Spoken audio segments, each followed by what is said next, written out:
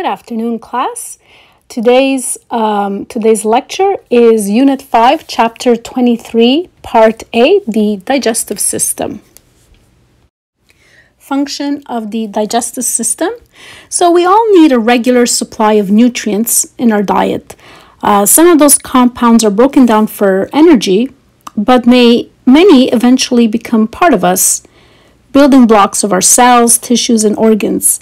Unfortunately, the nutrients in food are not ready for use by our cells. Without processing by the digestive system, food would be of no more use to us than a lump of coal in the gas tank of a car. So the main functions of the digestive system is to take in food, break it down into nutrient molecules, absorb the molecules into the bloodstream, and rid the body of any indigestible remains. The digestive system consists of a muscular tube, the digestive tract, also called the gastrointestinal tract or alimentary canal, and various accessory organs. Okay, so let's start part 1, our overview of the digestive system. Okay, so alimentary canal or gastrointestinal or GI tract or gut is a continuous muscular tube that runs from the mouth to the anus. It digests food, breaks it down into smaller fragments, and absorbs the fragments through a lining into the blood. And the organs are the mouth, the pharynx, the esophagus, the stomach, the small intestine, the large intestine, and the anus. Accessory digestive organs include the teeth, the tongue, the gallbladder, and various glandular organs or digestive glands that produce secretions that help break down foodstuffs. These include the salivary glands, the liver, the pancreas. So these secrete their products into ducts that empty into the digestive tract. So the food enters the digestive tract and passes along its length, and on the way the secretions of the glandular organs, which contain water, enzymes, buffers, and other components, assist in preparing organic and inorganic nutrients for absorption across the epithelium of the digestive tract. Figure 23.1 shows the alimentary canal and related accessory digestive organs. So if we look at if we start with how food enters the mouth, the oral cavity.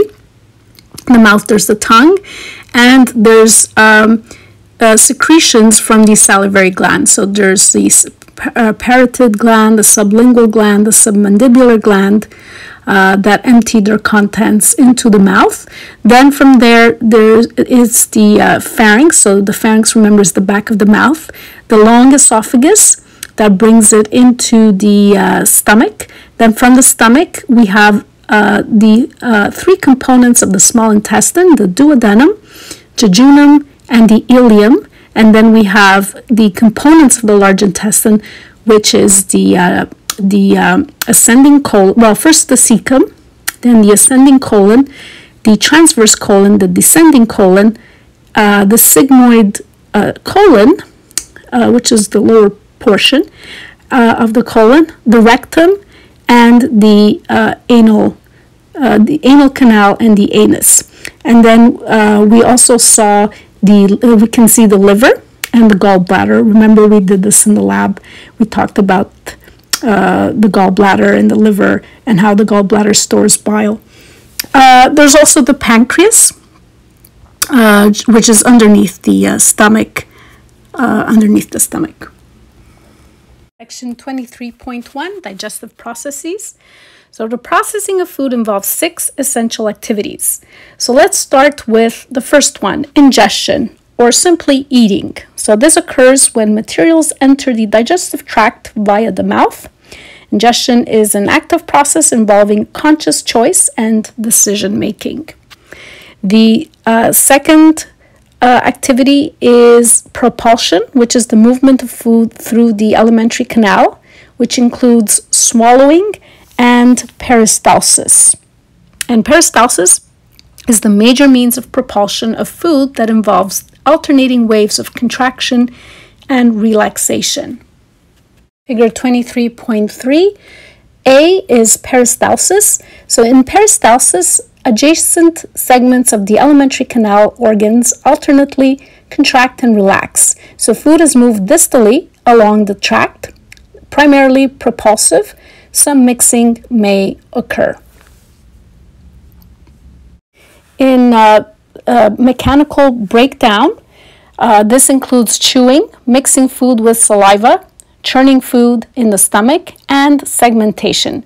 And segmentation is local constriction of the intestine that mixes food with the digestive juices. We can see that in the figure B of 23.3. This process is explained in the figure, where it's non-adjacent segments of the alimentary canal organs that contract and relax. So mechanical processing it involves crushing and shearing that makes materials easier to propel along the digestive tract. It also increases their surface area, making them more susceptible to enzymatic action. Mechanical processing may or may not be required before ingestion. You can swallow liquids immediately, but must process most solids first. The tearing and mashing with the teeth, followed by squashing and compaction by the tongue, are examples of preliminary mechanical processing. Swirling, mixing, and churning motions of the stomach and intestines provide mechanical processing after ingestion. Next is digestion, which is a series of catabolic steps that involves enzymes that break down complex food molecules into the chemical building blocks. So, for example, the breakdown of complex proteins, polysaccharides, or triglycerides. These molecules must be disassembled by digestive enzymes prior to absorption. So, for example, the starches in a potato are of no value until enzymes have broken them down to simple sugars that our digestive epithelium can absorb and distribute to our cells. Next is absorption. So, passage of digested fragments from the lumen of the GI tract into the blood or lymph. So, absorption is basically the movement of organic substances, electrolytes, vitamins, and water across the digestive epithelium and into the interstitial fluid of the digestive tract. And then there's defecation or egestion. It's the elimination of indigestible substances via the anus in the form of feces. In figure 23.3, peristalsis and segmentation. So now we're looking at figure B. So in this case, non-adjacent segments of the alimentary canal organs contract and relax. So food is moved forward, then backward, primarily mixes food and breaks it down mechanically, and some propulsion may occur. This is summarized in figure 23.2, gastrointestinal tract activities. So we start with ingestion of food, and then mechanical breakdown. So there's chewing in the mouth, churning in the stomach, segmentation in the small intestine. Propulsion is swallowing, peristalsis, at the level of the esophagus, the stomach, the small intestine, and the large intestine. And then there's digestion in the stomach, small intestine. And then there's absorption at the level of the small intestine and large intestine into blood vessels and lymph vessel. And then there is the defecation, which is the elimination of feces. Section 23.2, organization of the digestive system. The abdominopelvic cavity contains the peritoneal cavity, which is lined by a serous membrane that consists of a superficial mesothelium covering a layer of areolar tissue. We can divide the serous membrane into the serosa or visceral peritoneum, which covers the organs within the peritoneal cavity, and the parietal peritoneum, which lines the inner surfaces of the body wall. So the peritoneal cavity is a fluid-filled space between the two peritoneums, and the fluid Its purpose is to lubricate mobile organs. Mesentery is a double layer of peritoneum. Layers are fused back to back. It extends from the body wall to the digestive organs, and it provides routes for blood vessels, lymphatics, and nerves. It also holds organs in place and also stores fat. Intraperitoneal or peritoneal organs, these are the organs that are located within the peritoneum. Whereas retroperitoneal organs, these are located outside or posterior to the peritoneum. These include most of the pancreas, the duodenum, and parts of the large intestine. Figure 23.4, the peritoneum and mesenteries. So if we start on the top, we're looking at a cross-section or transverse section of the abdominal pelvic cavity. Notice the parietal peritoneum and the visceral peritoneum. Notice the peritoneal cavity and the section of the alimentary canal organs. So most digestive organs are intraperitoneal and are suspended from the body wall by a dorsal mesentery. There are some intraperitoneal digestive organs that are also suspended from the body wall by ventral mesenteries. And some digestive organs are retroperitoneal because they have lost their mesentery during development. Clinical homeostatic imbalance 23.1. So, an inflammation of the peritoneal membrane produces symptoms of peritonitis, which is a painful condition that interferes with the normal functioning of the affected organs. Physical damage, chemical irritation, and bacterial invasion of the peritoneum can lead to severe and even fatal cases of peritonitis. In untreated appendicitis, peritonitis may be caused by the rupturing of the appendix and the subsequent release of bacteria into the peritoneal cavity. Peritonitis is a potential complication of any surgery in which the peritoneal cavity is opened or of any disease that perforates the walls of the stomach or intestines. Histology of the alimentary canal. All digestive organs have the same four basic layers or tunics: the mucosa, submucosa, muscularis externa, and serosa. So let's start with the mucosa. This is the tunic layer that lines the lumen. It functions, so different layers perform one or all three. So it secretes mucus, digestive enzymes, and hormones. It absorbs end products of digestion, and it protects against infectious disease. And it's made up of three sublayers: the epithelium, which is moistened by glandular secretions, and a lamina propria of areolar tissue, and a muscularis mucosae. So the epithelium, the mucosal epithelium is either simple or stratified, depending on its location and the stresses to which it is most often subjected. So the oral cavity, the pharynx, and the esophagus, where mechanical stresses are most severe, are lined by a stratified squamous epithelium, whereas the stomach, the small intestine, and almost the entire length of the large intestine, where absorption occurs, have a simple columnar epithelium that contains goblet cells. Okay, so the simple columnar epithelium and mucus-secreting cells in most of the tract, right, we said. So the mouth, esophagus, and anus are made up of the stratified squamous epithelium. So the epithelium secretes mucus, which protects the digestive organs from enzymes and eases food passage, and may secrete enzymes and hormones, for example, in the stomach and in the small intestine. Lamina propria is made up of loose areolar connective tissue. It has a rich supply of capillaries that is located here, and it's needed for nourishment and absorption. It also contains lymphoid follicles that help defend against microorganisms, and the follicles are part of MALT, which is the mucosa-associated lymphoid tissue. Then there's the muscularis mucosa.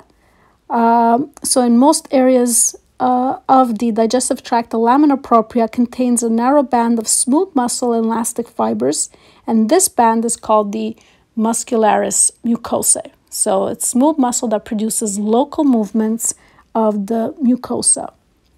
So the inner layer encircles the lumen, which is made up of a circular muscle, and the outer layer contains muscle cells that are oriented parallel to the long axis of the tract. That's the longitudinal layer. And contractions in these layers alter the shape of the lumen and move the epithelial pleats and folds. Layer 23.5, the basic structure of the alimentary canal. So notice the mucosa. So the four basic layers or tunics. So the mucosa, the submucosa, the muscularis externa, and the serosa. So in the mucosa, it's made up of the epithelium, the lamina propria, and the muscularis mucosae, the three layers. Then we have the submucosa. The muscularis externa is made up of circular layer of muscles and a longitudinal layer of muscles. And the serosa is made up of connective tissue and epithelium, or known as mesothelium, which I've already mentioned before. The submucosa, which consists of areolar connective tissue, contains blood and lymphatic vessels, lymphoid follicles, and the submucosal nerve plexus, which is also referred to as the plexus of Meissner, which contains sensory neurons, parasympathetic ganglionic neurons, and sympathetic postganglionic fibers that innervate the mucosa and the submucosa. We're going to talk about these next semester when we look at the autonomic nervous system. So these supplies surround the GI tract tissues. Also has abundant amount of elastic tissues that help organs to regain shape after storing a large meal. The muscularis externa is a muscle layer responsible for segmentation and peristalsis. It contains the inner circular muscle layer and the outer longitudinal layers, and the circular layer thickens in some areas to form sphincters. The serosa, so along most portions of the digestive tract, inside the peritoneal cavity, the muscularis externa is covered by a serous membrane known as the serosa. So it's the outermost layer, which is made up of the visceral peritoneum, formed from areolar connective tissue covered with mesothelium, which is a single layer of squamous epithelium in most organs. And it's replaced by a fibrous adventitia in the esophagus. So dense connective tissue that holds the esophagus to the surrounding structures. Retroperitoneal organs have both an adventitia and a serosa. Again, figure 23.5. If you look at the serosa layer, you can see the connective tissue and the layer of epithelium or mesothelium. Notice the intrinsic nerve plexuses that are found there, and that's it for now. Next section is blood supply, splanchnic circulation. So splanchnic circulation includes arteries that branch off the aorta to serve the digestive organs. So these would be the hepatic, going to the liver, splenic, going to the spleen, and left gastric arteries going to the stomach, and then the inferior and superior mesenteric arteries going to the intestines. Hepatic portal circulation drains the nutrient-rich blood from the digestive organs to go to the liver. So they deliver blood to the liver for processing. The activities of the digestive system are regulated by neural, hormonal, and local mechanisms. So section 23.3, control of the digestive system. So let's start with the enteric nervous system. So the movement of materials along your digestive tract, as well as many secretory functions, is controlled primarily by neural mechanisms. So the GI tract has its own nervous system, and it's referred to as the enteric nervous system, also called the gut brain, and it contains more neurons than the spinal cord. The gut brain is made up of enteric neurons that communicate extensively with each other. The major nerve supply to the GI tract wall that controls motility. This figure 23.6 has been colored to show the enteric nervous system. So the nervous system located in the digestive system or alimentary canal. Enteric neurons make up bulk of two main interconnecting intrinsic nerve plexuses: the submucosal nerve plexus, which regulates glands and smooth muscle in the mucosa, and the myenteric nerve plexus, which controls the GI tract motility or movement. Enteric nervous system participates in both short and long reflex arcs. So a short reflex is mediated by the enteric nerve plexuses, or the gut brain, and respond to stimuli in the GI tract, whereas long reflexes respond to stimuli arising inside or outside of the gut, such as from the autonomic nervous system. So, for example, the parasympathetic system will enhance digestive processes because the parasympathetic nervous system is also referred to as the rest and digest system, whereas the sympathetic system will inhibit digestion because the sympathetic nervous system mediates the fight or flight response. Figure 23.7, neural reflex pathways initiated by stimuli inside or outside the gastrointestinal tract. So here we'll see the components of the reflex arc.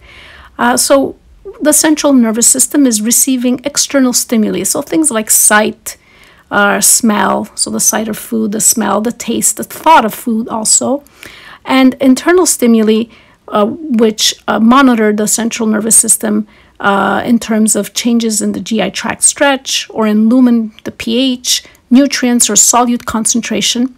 So these are part of the short reflexes that occur entirely within the gastrointestinal wall. So the internal stimuli these here are picked up by chemoreceptors, osmoreceptors, or mechanoreceptors.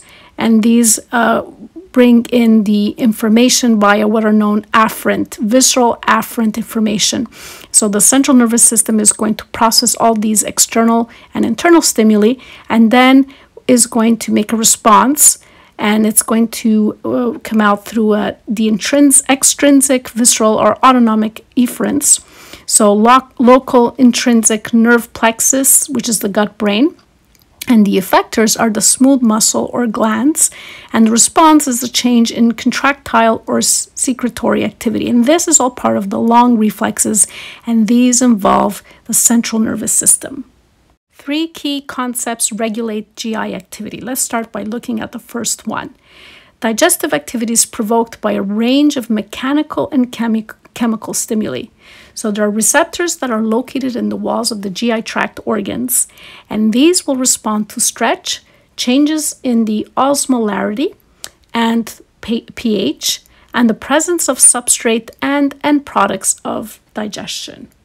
The second key concept that regulates GI activity are the effectors of the digestive activity, which are the smooth muscle and glands. So when stimulated, the receptors will initiate reflexes that stimulate smooth muscle to mix and move lumen contents.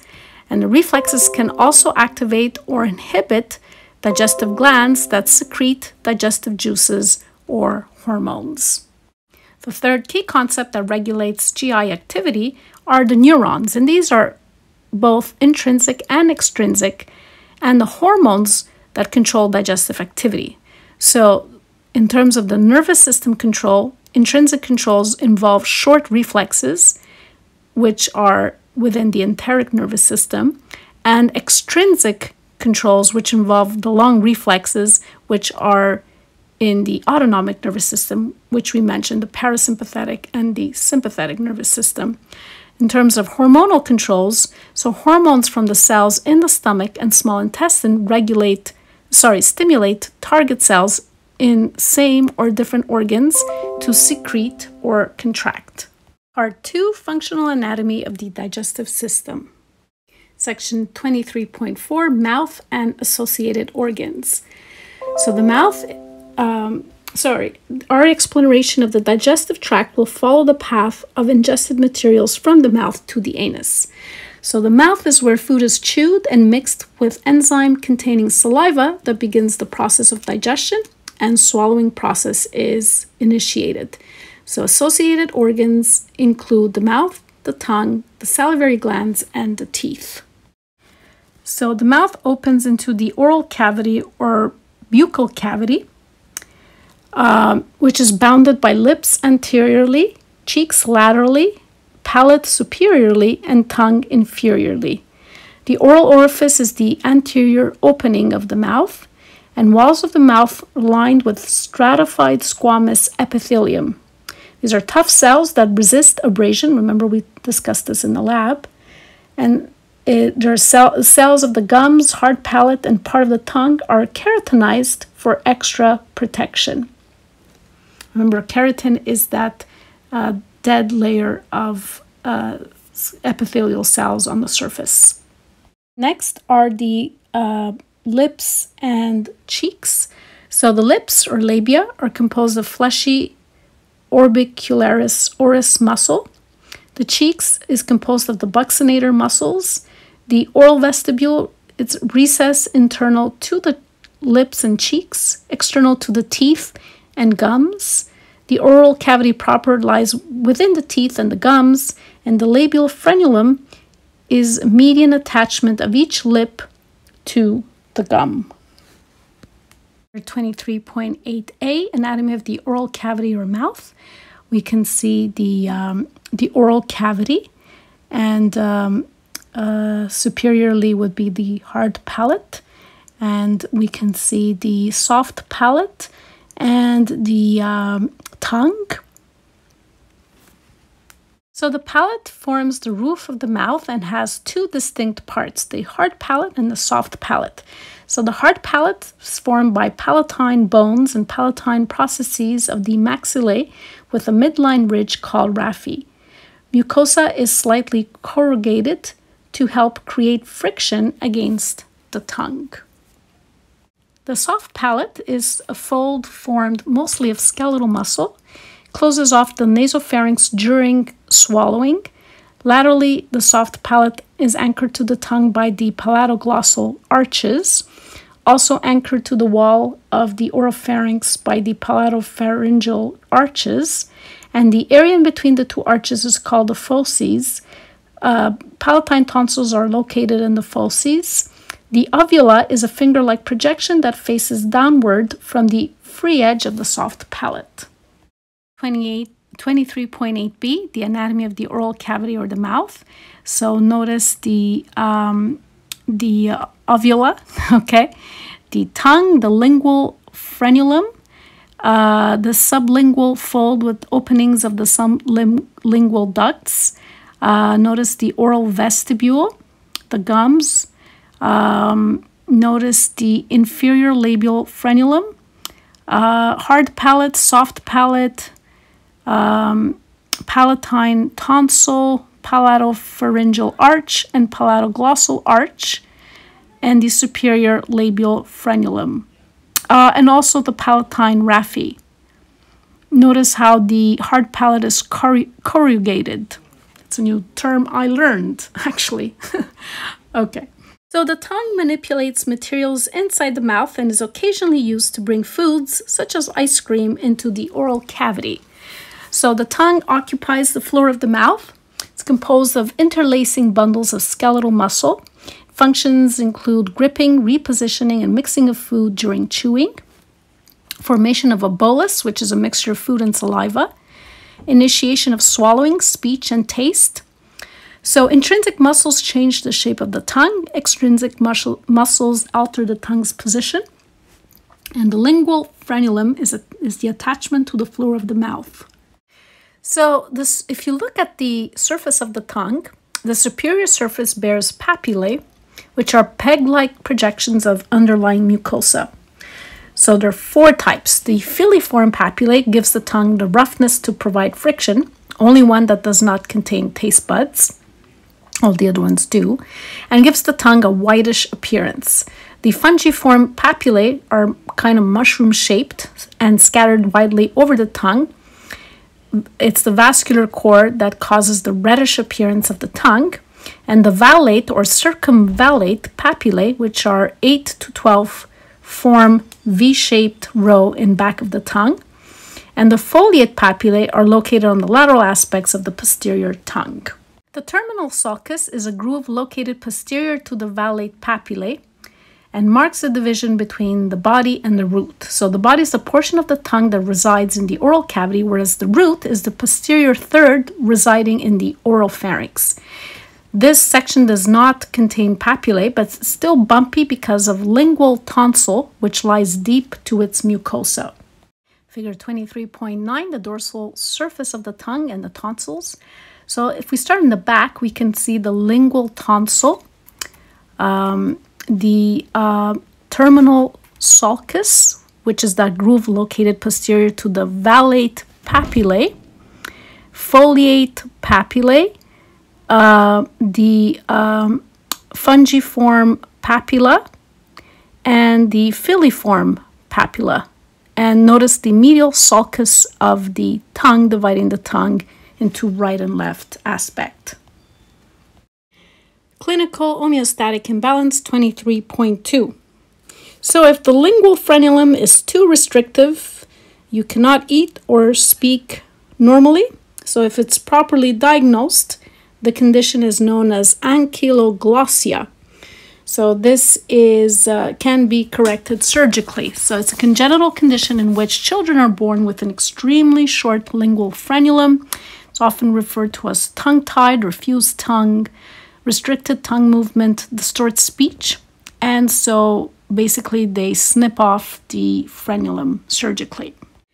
Salivary glands. So there are 3 pairs of salivary glands that secrete into the oral cavity. Each pair has a distinctive cellular organization and produces saliva, which is a mixture of glandular secretions with slightly different properties. So functions of the saliva are to cleanse the mouth, dissolve food chemicals for taste, moisten the food and compact it into a bolus, and also begin the breakdown of starch with the enzyme amylase. So most saliva is produced by the major extrinsic salivary glands located outside the oral cavity, whereas minor salivary glands are scattered throughout the oral cavity and augment slightly. The major salivary glands include the parotid, the submandibular, and the sublingual. So the parotid is anterior to the ear and external to the masseter muscle. The parotid duct opens into the oral vestibule next to the second upper molar. What else can I say about these? So these produce a thick serous secretion containing large amounts of salivary amylase. The submandibular glands are medial to the body of the mandible, and the duct opens at the base of the lingual frenulum. And these glands produce a watery mucus secretion that acts as a buffer and lubricant, whereas the sublingual glands are anterior to the submandibular glands under the tongue, and it opens via 10 to 12 ducts into the floor of the mouth. These will secrete a mixture of buffers, glycoproteins called mucins, and salivary amylase. Figure 2310A, the salivary glands. So notice the masseter muscle. I know it's not a gland, but just find the location of the masseter muscle. So notice the large parotid gland on the right there, and then find the submandibular gland and find the sublingual gland. Sublingual is underneath the tongue. Salivary glands are composed of 2 types of secretory cells. The serous cells produce the watery secretion, enzymes, ions, and a bit of mucin. The mucus cells will produce mucus. So the parotid and submandibular glands contain mostly serous cells, but the sublingual gland consists mostly of mucus cells. Homeostatic imbalance 23.3. There's a condition known as xerostomia, which is dry mouth, which is an uncomfortable condition caused by too little saliva being produced. So normal salivary gland function is vital for oral health.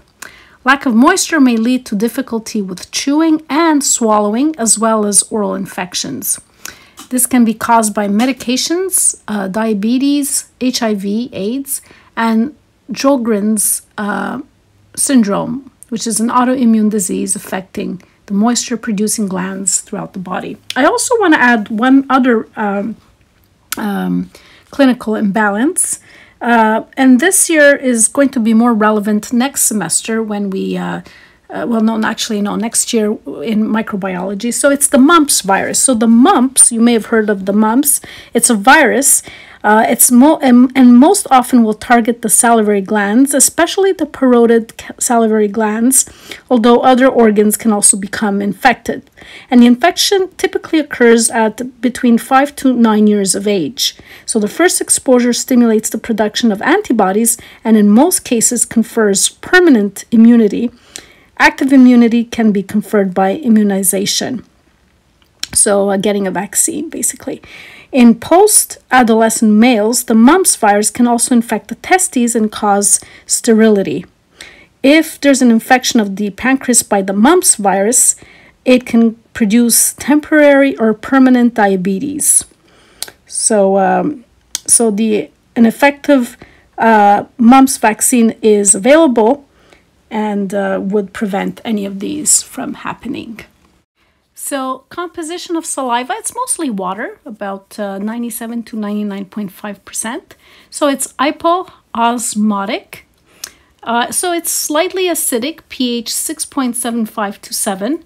The electrolytes are sodium, potassium, chloride, phosphate, and bicarbonate. Salivary amylase and lingual lipase. Proteins are mucin, lysozyme, which is an enzyme that targets gram-positive bacteria, and IgA, which is a type of antibody. Metabolic wastes found in saliva are urea and uric acid. So lysozyme, IgA, defensins, and nitric oxide from nitrates in food protect against microorganisms. So just one more thing, a continuous background level of secretion flushes the oral surfaces, helping keep them clean. Also, about 70% of the saliva originates in the submandibular salivary glands, 25% in the parotids, and the remaining 5% in the sublingual salivary glands. Control of salivation, so 1,500 mils per day can be produced. The minor glands continuously keep the mouth moist.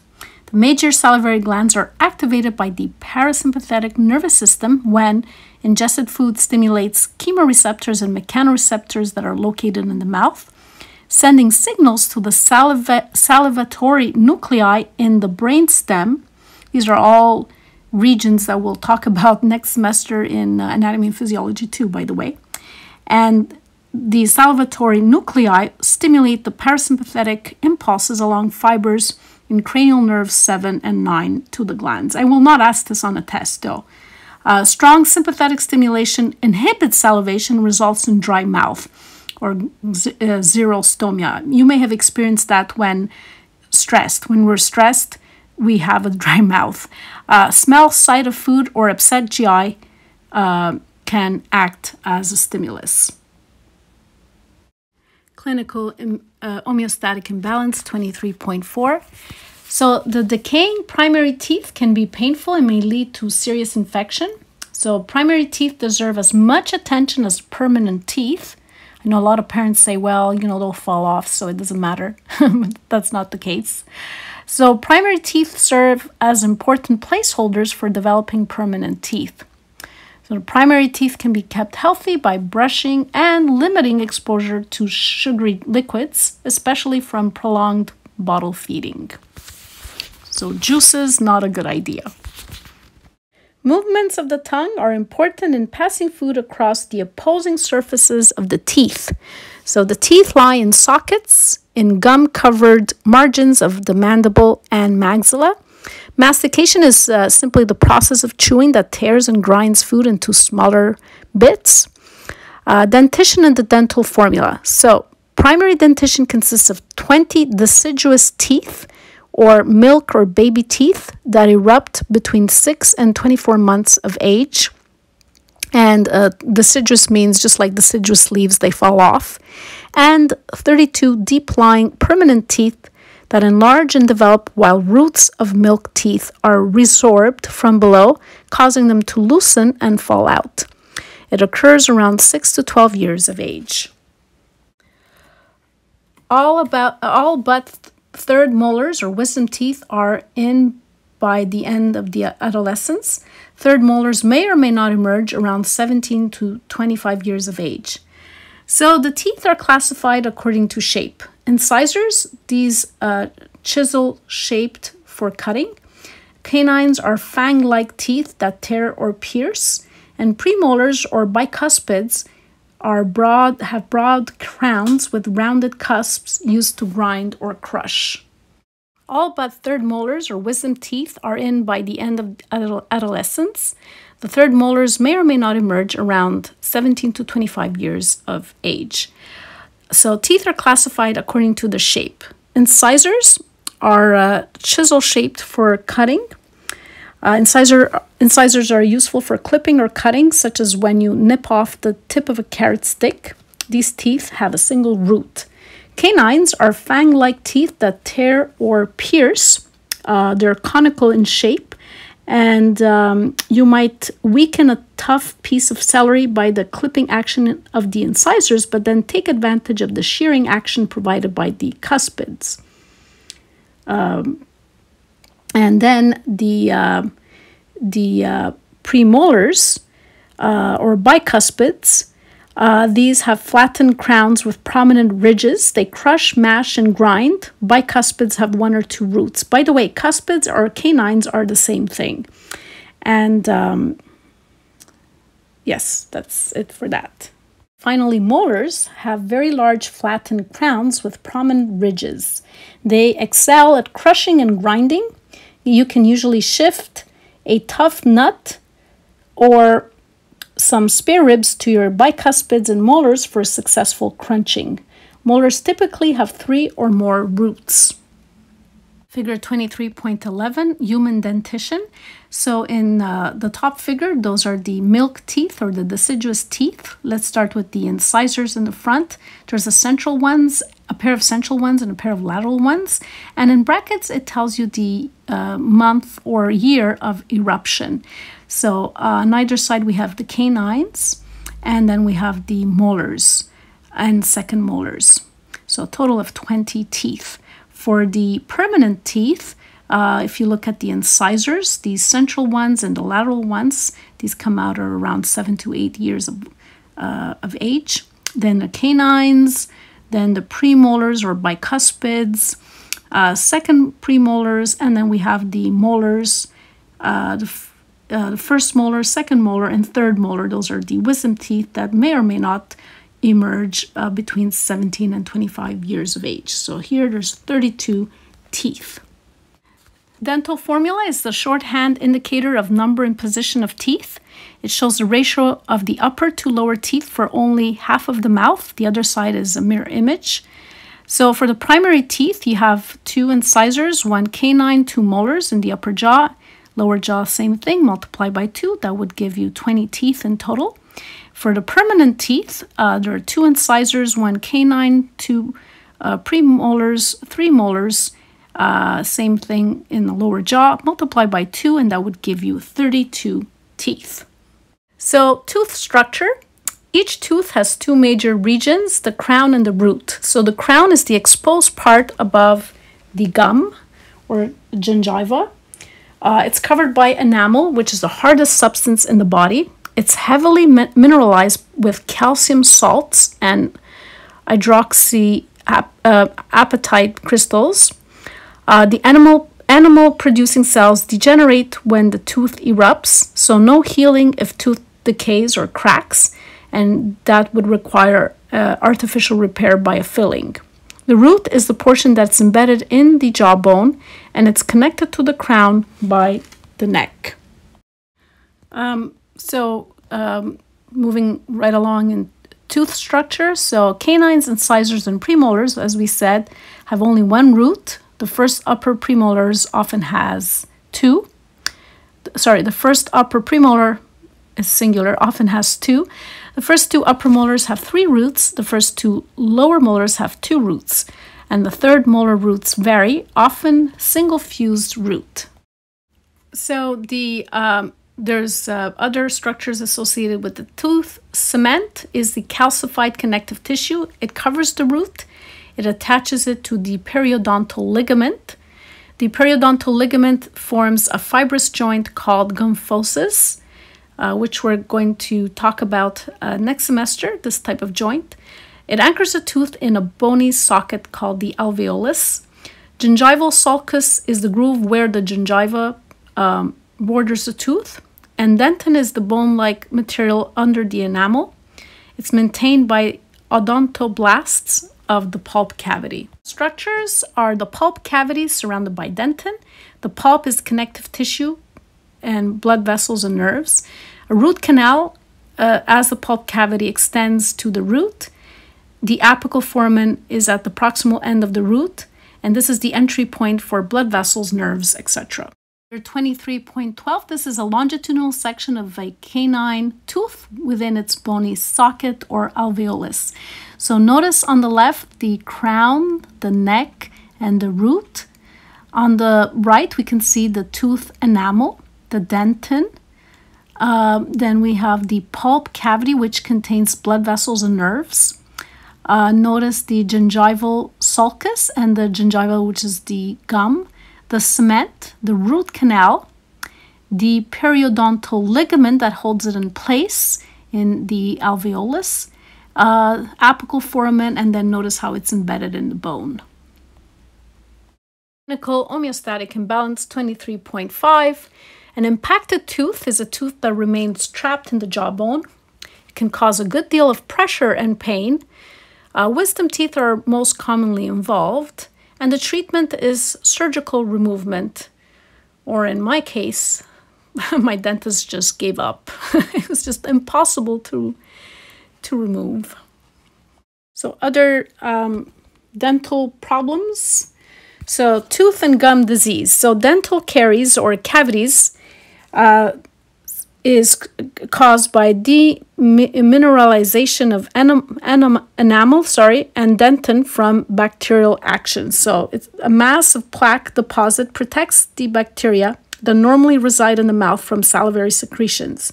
So as the pathogenic bacteria digest nutrients, they generate acids that erode the enamel and dentin of the teeth. The result is dental caries or cavities. And the bacterium that is responsible for this is Streptococcus mutans, okay, which you'll hear about next year in microbiology. So it's the most abundant bacterium at these sites. And now they're actually developing vaccines to promote resistance to it and thereby prevent dental caries. So the dental plaque is a film of sugar, bacteria, and debris that sticks to the teeth. So the acid from the bacteria dissolves the calcium salts. Proteolytic enzymes digest organic matter. And the best way to prevent this is daily flossing and brushing the exposed surfaces of your teeth after you eat, especially after you eat something that is sweet. Gingivitis is when the plaque calcifies to form a calculus, which is tartar. Calculus disrupts the seal between the gingiva and the teeth. Anaerobic bacteria infect gums. So anaerobic means that they are in the absence of oxygen. And infection is reversible if the calculus is removed. So it's very important to visit your dentist at least once a year to remove the tartar. Periodontitis or periodontal disease is if you do not treat the gingivitis, so it can escalate into this disease. At this point, the immune cells will attack not only bacterial intruders, but also the body tissues. So it can destroy the periodontal ligament, remember the ligament that holds the tooth in place in its socket, and can activate the osteoclasts, which leads to dissolving of bone and possible tooth loss. and may also increase heart disease and stroke in two ways, because it can promote atherosclerotic plaque formation, and bacteria entering the blood can cause clot formation in the coronary and cerebral arteries. So when you hear the dentist saying that oral health is related to heart health, they are right. So some risk factors would be smoking, diabetes mellitus, and oral piercings as well. The first place along the entire digestive tract is traditionally the mouth. So let's start there. The mouth is also known as the oral cavity or buccal cavity. The functions of the mouth include sensation, you feel things with your mouth, mastication, which is chewing, chemical digestion, swallowing, as well as speech and respiration. There are some components we have to be aware of that make up the structures of the mouth. We have the cheeks and lips, the tongue, as well as the teeth. The cheeks and lips are like the goalies of a hockey game. It keeps things in play. The cheeks and lips are going to keep the food inside the mouth as well as push it back between the teeth. So as you're chewing, it keeps it from falling out of your mouth as well as kind of keeps it between the teeth, which is where you need for mastication. The cheeks and lips are also important for speech as well as blowing and sucking. The tongue is a muscle.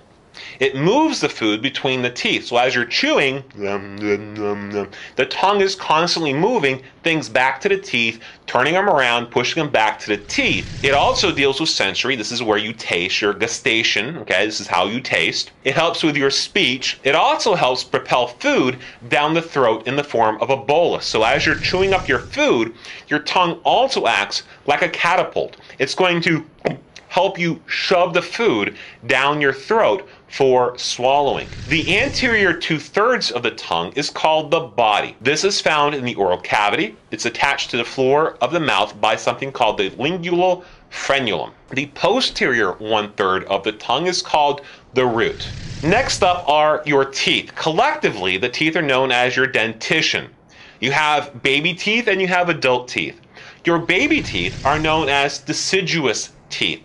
Baby teeth, otherwise known as milk teeth, and there are 20 total. Then you get your permanent teeth, otherwise known as your adult teeth, and those are 32 total. And by the way, numbers sometimes show up on your exam, so be sure to memorize how many baby teeth somebody has, as well as how many adult teeth somebody has. And believe me when I say this, it's easier to memorize the number than to sit in the test and do this.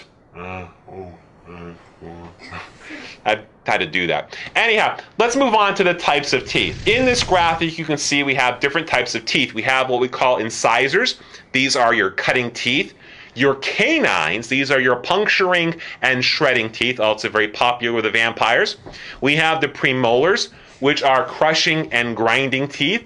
And we have our molars, which are also crushing and grinding teeth. Teeth, of course, have to have some anatomy to them. So we have things that are based on their arrangement to the gum. Okay, you've got the gum line. Depending on where the tooth is on the gum determines the region that we call it. So for example, we have the crown, which is the portion of the tooth that is above the gum, the neck, which is where the crown and the part below it meet, the root, and of course the root, which is the portion below the gum line. Other structures to know on the teeth include the dentin, which is a hard yellowish tissue. It's connective tissue. We have enamel, and we have cementum, which is connective tissue. Within the tooth, we have things like the pulp cavity, and the surface area where the teeth come together is called the occlusion. So we have the occlusal surface. Finally, we have something called mastication, talking about chewing here. In the skeletal muscle videos, in the muscular system videos, we took a look specifically at the muscles of mastication. So if you need to go look those up, that's where you'll find those. Mastication is basically the process of breaking food into smaller pieces. What occurs here is that by chewing the food, we're exposing more of the food to digestive enzymes. Next is saliva, otherwise known as spit. The saliva has a very important job. It's going to help moisten the food as well as help inhibit bacteria growing in the mouth. It is the first digestive enzyme that food will encounter. It kind of sort of starts the digestion process of starch. And there's other things more powerful, but saliva begins some of the process on the digestion. It will lubricate the food, allowing you to swallow it easier. If it doesn't lubricate, it's going to be like swallowing pieces of chalk. So the saliva helps to lubricate the food so you can get it down your food tube even better. And no, we're not going to leave it at food tube. We'll get into an entire video on what the food tube technically is called. And the saliva finally comes from the salivary glands. The salivary glands are the glands that are going to produce the saliva. You have things like the parotid gland, which is anterior in front of the earlobes, the submandibular gland, it's found around halfway along the body of the mandible, that's your jawbone, and the sublingular gland, which is on the floor of the mouth. In our next video, as I promised, we're going to take a closer look at what we mean by food tube.